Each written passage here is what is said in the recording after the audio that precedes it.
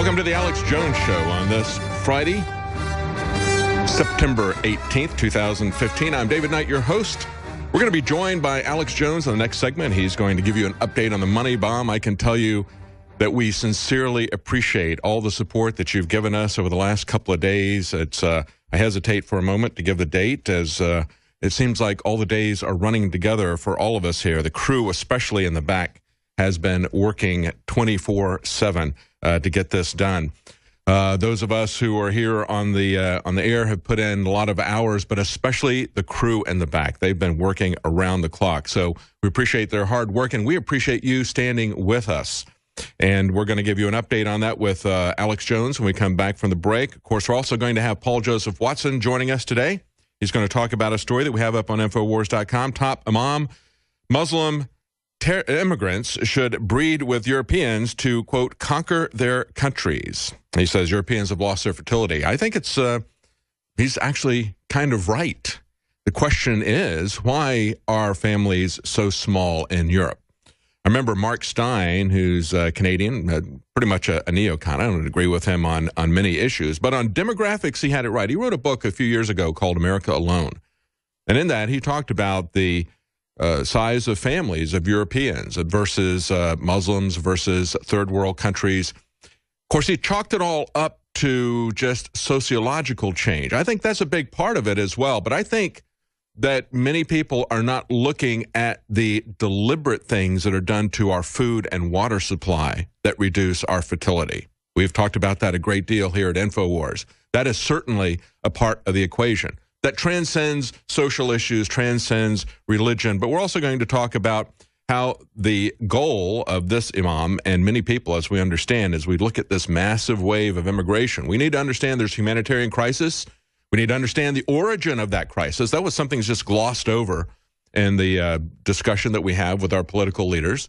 They're going to talk about the origins of this, how we created this, and we decided that we were going to overthrow the Assad regime in Syria. We began the war. We lit the fire. We created the humanitarian crisis. It would have been much larger, much sooner if we hadn't stood against it. And we thank you for standing with us, for spreading the information as we discovered the sarin false flag attacks, many other things that were done to try to push this war. It isn't that Obama didn't want to prosecute this war. Obama would do anything the military-industrial complex wants him to do. It's one of the ways that he's betrayed his base. One of the things that we look at when we look at this presidential race is we need to understand how if we get invested personally in a presidential candidate, as we saw with Obama 8 years ago, as we're now seeing with Donald Trump, and we don't vet the person and their policies, that we're going to get something very similar to what we've got with Obama, whether it's a Democrat or a Republican. Thomas Sowell has an editorial. We're going to talk about that today, about now is not the time to get emotionally involved with a man. We need to focus on issues. We need to understand that if we're really going to change these problems, it's an information problem. We have low information voters who are following the crowd, getting irrationally exuberant, to put it in the phrases of Alan Greenspan, about a particular candidate. We need to grab them by the lapels. We need to show them the documentaries, get them to a different news source, let them see what is going on in reality. And then we need to act on the issues, not coalesce around a man, but coalesce around issues. There's a story we're going to be covering today. Rand Paul asks 100,000 pastors to help mobilize the grassroots to defund Planned Parenthood. Don't cynically just dismiss this as a campaign move. This is something that we really need to see happen, whether it's being led by a political candidate or whether it's being led by other people. We've got Gerald Celente starting Occupy Peace this weekend. We talked to him as part of the Money Bomb. We need to coalesce around the important issues. We need to work at the local level, and to do that, you need information. Stay with us. We're going to be back. We've got a lot of information, a lot of guests. Wayne Madsen is going to be joining us. Paul Joseph Watson is going to be joining us. Jones here with my co-host David Knight, thanking all the info warriors who in the last few days made history by donating to the 2015 Operation Money Bomb War Chest. We have raised close to $1 million that is absolutely essential to beam via satellite to thousands of UHF, VHF, and cable stations around North America and all the way down into Central America. The world is hungry for the message of liberty. And one of the favorite refrains of our founding fathers was that all that evil men and tyrants need to flourish is that good men and women do nothing. So we're not claiming that we're going to save the world by doing this, but together taking action in little ways, small ways, big ways, huge ways, we are going to change the course of history. What the globalists are doing is incredibly unpopular. It's illegal, it's tyrannical. Whether it's harvesting baby parts worldwide and China selling organs, whether it's the forced inoculation agenda planetary-wide, whether it's funding radical Islamic groups to destabilize areas of the world, it's all criminal and it's all run by the same people. So because we've done the research, because we know who the enemy is, it's our responsibility to not just sit here and reach 20, 30 million people a week. So we're launching the first phase of a program to eventually have satellites covering free to air the entire populated world. And we've built the team now with David Knight and the other reporters and anchors and the journalists and the investigative researchers and the writers to really give the globalists a run for their money. We're about to update Infowars.com and PrisonPlanet.com with new, more modern designs. We're about to launch a lot of new things here. But I just wanted to thank all of you who did donate, who bought the products in the last 2 days, because you've raised almost $1 million. But it's been 3 years since we've had a fundraiser, and I want to actually reach our goal of $1 million. We need to do it to be able to get a couple more reporters, some of the more expensive equipment we need. We've paid for the satellite, we've paid for the closed captioning, we've paid for a lot of the groundwork to get this going. We're already up on the satellite, affiliates are already tuning in, already signing on right now. So thank God and thank all of you. But now we need to go to that next level to ensure that over the next 12 months, we're able to complete this operation. And my plan is to then make it self-sufficient and we'll never have another fundraiser again. We may. It was 3 years since I had another one. We want to, again, not be under the control of sponsors, not be under the control of outside advertisers. We want to be independent, selling high-quality products that you believe in, that you use, that you like.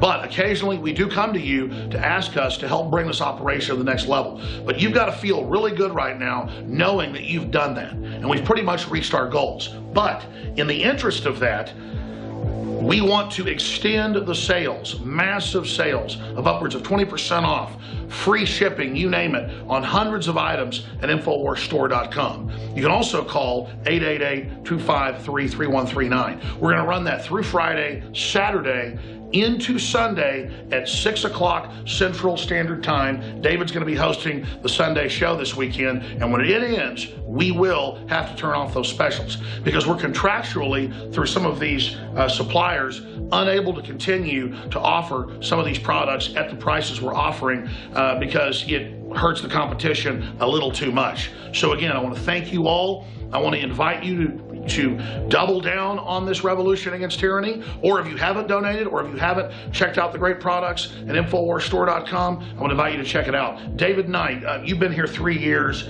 We don't use teleprompters. We don't script this. I just called you in here 5 minutes ago and said, I want to thank everybody. I want to encourage them to be part of this. This is historic what we're doing. And I wanted you, I'm telling you now, to speak to what it's been like for you being here 3 years and where you see the info war going from this point, because you didn't win a contest 5 years ago you entered. But out of that, we offered to hire you. You moved your family down here from the Carolinas. And I want you to share your experience, teleprompter free, unscripted, of what it's been like and have a message for folks. But most importantly, I wanted to thank you as representative of the listeners who don't just stand, as I've said, beside us, but at the heart of what we're doing. David Knight was a listener and a family man and a business owner, an engineer, and he pulled up stakes and came down here, and now he's hosting the show. Now he's reaching tens of millions. And so he's a microcosm of what supporting ideas does. Evil's only winning because good men and women haven't got off the bench in the fight. So, David, I want you to close this out, spend a few minutes, but I love you and your family, and I appreciate you. Thank you. Thank you. It's amazing to work with such great people. Thank you so much. And I can tell you that what I've seen here in this amount of time is how Alex is pouring this back into expanding the information outreach. We're not sitting on a hoard of gold like some kind of a dragon. He is investing this. I've seen massive changes, not only expansion in the number of personnel, but also expansion in the studios that we put there, which is essential for us to be able to reach out to people, to have something that looks professional. People won't tune in and listen to it. If you're trying to reach somebody that's never heard this message before, you've got a lot of obstacles in front of you because they've never heard this kind of information before. They're getting a very different story from the planned information that's coming out of the mainstream media. And so when we hit them with very different information, if we look extremely different, that's very difficult for us to reach them. So we have to have a certain way to present it. We have to have certain ways that we can reach out to people. That's what I've seen Alex doing, is investing in this all out. As I said before, when we saw what happened with Sandy Hook, we knew what was going to be done with this. We knew this was a massive push to take away the Second Amendment. We know how important all of our rights are, but we know that the Second Amendment is guaranteeing these other rights as well. And I remember how it was like this money bomb effort. For a couple of weeks at the very beginning, it was just around the clock, pushing back against this. What can we do? How can we expose where they're going with this, what they're doing with this? So we've seen this happen over and over again. It's going to happen again. There's been multiple times since I've been here that we have made a difference. You passing our information along, you being a subscriber to the nightly news, when we were fighting against these expansions in the war on Syria, when they had the false flag attacks with the sarin gas, we explained that to people. We were leading the fight and explaining to people what was really going on there. Now it's breaking that our government has been working with Chechen rebels, bringing them in, training them, and injecting them into Syria, going back to 2012.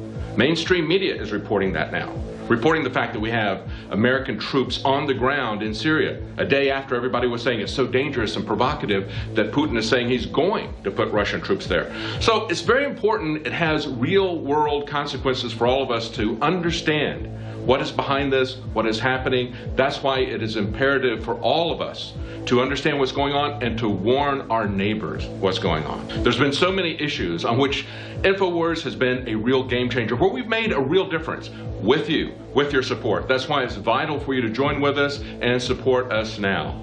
Thank you so much for standing with us. Thank you so much for your support. Let's get that last bit of effort to finish this off.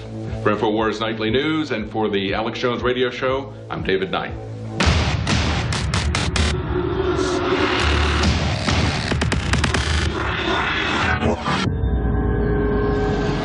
Alex Jones started his Access TV show in 1995.